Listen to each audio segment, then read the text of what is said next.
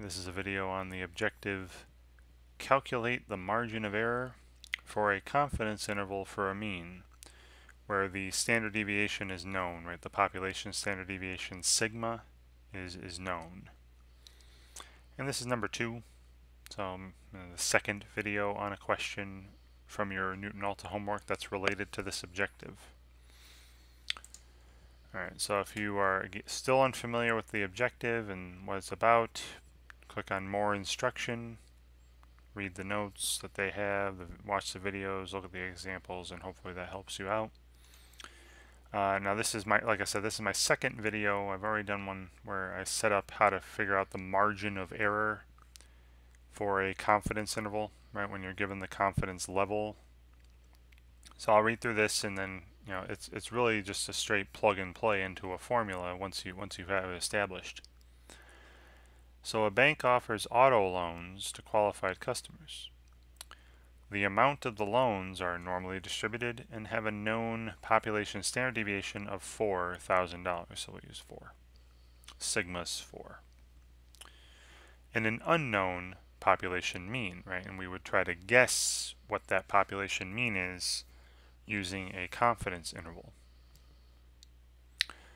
Alright, a random sample of 22 loans is taken, so there's your N, right, sample size, and gives a sample mean of $42,000. So 42 is the X bar here, it's the point estimate.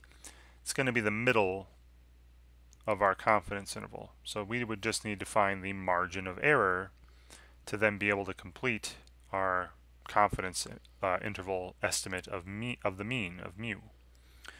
So find the margin of error for the confidence interval for the population mean with 90% confidence level. All right, and round your answers to 2 decimal places. All right, so if you recall from the first video on this objective, the margin of error for a confidence interval was when when you're estimating a mean and you know sigma, it's one formula. When you're estimating a mean and you don't know sigma, it's a different formula. just barely. And when you're estimating a proportion, it's a different formula. So you got to really pay attention. And they already told us here, we know sigma, we know the population standard deviation, and we're estimating a mean. So it was this. It was, what z-score has an area of half alpha above it, and then multiply that by the standard deviation, right? We're doing that many standard deviations above the middle and that many standard deviations below the middle to get our lower and upper limit for the confidence interval. And the standard deviation was, sigma over the square root of the sample size. Hopefully you recall this from the last video. Now what is this alpha? Now remember they said we had a 90% confidence interval that we're trying to create. So we have a 90% confidence level. Now if 90% is our confidence level, then the value of that alpha that's mentioned here, alpha is called the significance level, right? You don't need to know that yet, but the word will come up later, right? Alpha is the significance level. And this is just what area would be left over, right? We'd be looking under a normal curve and have the area under the curve between two values be 90%, and the area left over would be 10%, right, or 0.1. So this half of alpha would be 5%, right? So for this particular question, our margin of error here is going to be what z-score has 5%, right? This is half of alpha, has 5% above it, multiplied by the standard deviation. Now again, we were told that the population standard deviation is 4, right, $4,000. And we were also told that a sample of 22 loans was taken. So this is 4 divided by the square root of 22. Right, we were told sigma was 4, we were told n was 22. Now we just need to find this from a little chart, right? And back on the website, back on the problem, you see my little chart here with different critical values. These are called critical values. These z with the subscripts. These are just z-scores with certain areas above them. So the z-score with 5% above it is 1.645. Right. So then back on my paper, I pop that in.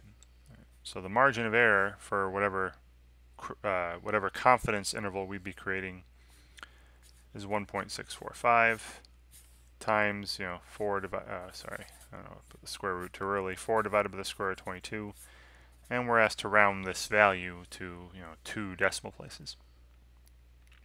So I'll pull the calculator up, and we have 1.645 times 4 divided by the square root of 22.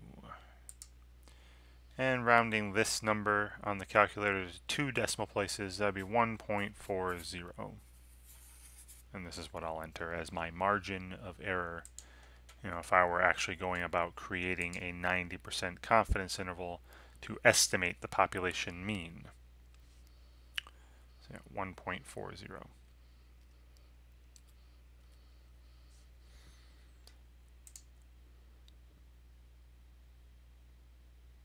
Wonderful. And again, please read through your answer explanations, whether you're right or wrong, especially if you're wrong, right, just to see if you can figure out what went wrong.